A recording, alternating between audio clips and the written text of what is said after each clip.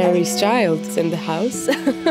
She is, yes. So Kasia meets Lois. Some of the time. The script gives us a lot of these really complicated and funny, in a way, connections and relationships. It's been really special working with Zofia because we never got to work together on series 1. We spent a lot of time together in the prep and rehearsals, but we never came face to face on set. You see, I am not a mother. Those scenes, wow, they're rather awkward to play out. I think very overwhelming for both females to be sat looking at each other. It's such a huge part of her boyfriend's betrayal. I'm sorry about your dad. I think where we find her in episode 1, it's so important for her to put all the drama aside.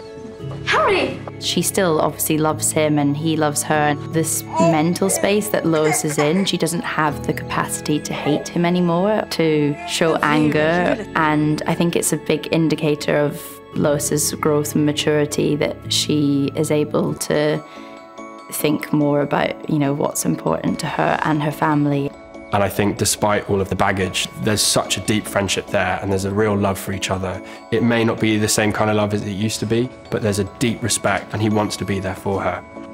Both women are equally as important to him. That isn't how I would have wanted you to meet Lois. Or your child. They're now facing up to the realities that they've had a year of incredibly horrific circumstances, and it's really looking at how that's changed them individually and also changed their relationship because they're not the same people.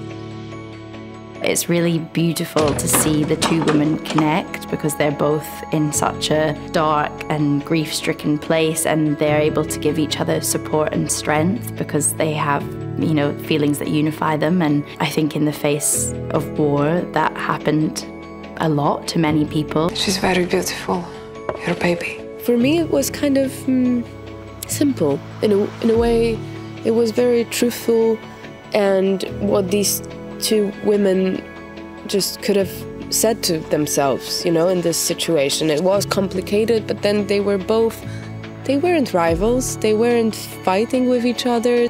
And I think they had so much compassion for themselves and so much understanding, and they didn't see a point of fighting now over some man. So